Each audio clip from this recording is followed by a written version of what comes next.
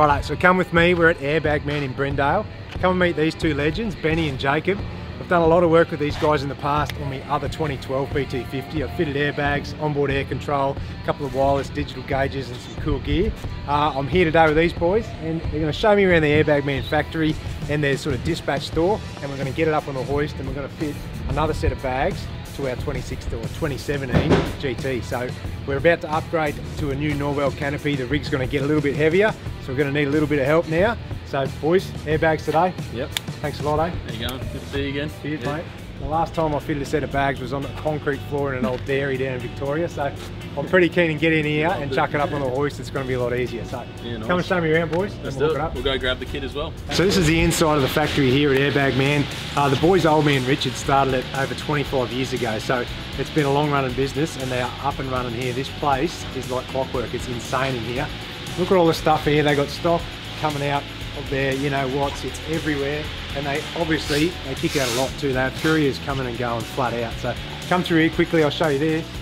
All down here is all vehicle specific brackets for different airbags and coils, all the gear you need. Everything is built specifically for that one vehicle, so it's not a one size fits all. Everything's designed properly, and it's going to be great for your own rig. In here, this is all the leaf spring kits and the coil spring kits. Over 60 a day of these go out around the country, and that's just normal orders, not considering all the other people they supply like ARB and all the caravan mods and that as well. So swing around here, this is my kit, BT50 and a Ranger kit. They run the same one. Look at that. If you order one of those, it comes in the post like that. It's got your airbags in it, your airline, everything you need.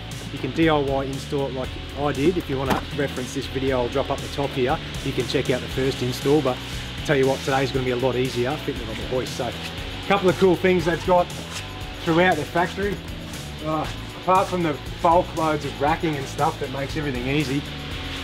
It's pretty impressive. But around here they got staff of about 22 people, is that right? Yep, that's it. And young fella here, Steve, he's custom making a heap of panels. So these ones are for Cruise Master. If I can pick one up and give you a look, that'll run in caravans and that sort of thing. So that'll run the Cruise Master ATX, and it'll enable the user to air up, air down, see what's going on in their bags. Pretty schmick setup. And then just over here, this is all new stuff. So obviously they have bulk loads of airbags coming in, and every batch they get in, they grab a few, they chuck them on a test bench, air them up, and just make sure they're all good. So make sure the manufacturing's been good in each batch, and that way they know that the quality control is going to be spot on when you fit them to your own vehicle. So through here, workshop, this is the hoist. Thank Christ I got this today, because I tell you what, I don't want to crawl around on the concrete again. It's going to be a piece of cake. Chuck it up here, take the bump stops out, throw the bags in, bit of air hose. Hey, happy days.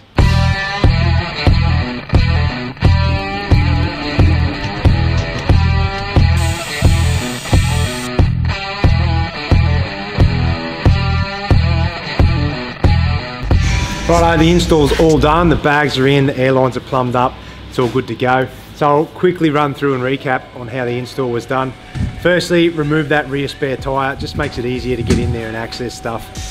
Loosen your U-bolts off, take your bump stops out, they've got to go. And if you've got an aftermarket lift kit like me, you've got to cut the U-bolts down so they fit under the new brackets for the airbag, right? So once that's done, you assemble the brackets onto your airbag, fit them in against the chassis and your leaf spring, a couple of bolts top and bottom to lock them in, and then all you have to do is plumb your airlines in. So for me, I've run a little inflation bracket at the back here to run the two valves, run the two cables or the two hoses down to your airbag, cable time to something along the way, keep them away from all the exhaust and all that sort of stuff, and then plug them into your airbag.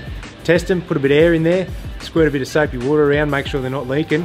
One thing you got to make sure of when you're cutting the airline, don't use a pair of scissors or side cutters or snips or something, because apart from breaking the scissors, what it does is damage your airline. So if you don't have a nice sharp Stanley knife that you can use on a bench, you cut through like this, leave a nice finish.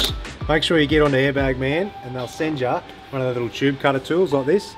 Makes it easy, you just open them up, throw the tube in there, press it, hey, clean cut every time. So what you have to do though, I know with towing a van and that, you need to set up your ride height, so make sure you read the instructions in the Airbag Man. booklet. It'll tell you everything you need to know, because there's also a max air pressure for the bags as well, so you don't damage them, and also a minimum ride height as well, so you need to put a bit of air in them to keep them safe. So we've got another cool little Prezi here from the boys. Done a vid on this a while ago, so I'll drop a link in the post. You can check out the full vid and all the info. But so what it is, it's a little wireless pressure display. Got a couple of little sensors here that you put on your inflation valve. Mark left and right. All you got to do, screw them onto there like this, and then you've got this cool little gauge here that you plug into your cigarette lighter socket in your car, and it'll tell you what pressure's in each bag. Also tells you what voltage is in your car battery as well. So a couple of good little uses, and it's got an alarm on it. So if one of these bags leaks or fails and you're going to drop pressure, this will alarm and tell you. So it's a good safety thing. Check it out in the full vid, but I love this thing, eh? Righto, so the next vid will be onboard air control and fully wireless. So it's got a hard mounted compressor in the new Norwell canopy. We've got a wireless valve block here instead of paddle switches, and I've got a little key fob that I can control my airbag pressures up and down with. It's going to be unreal.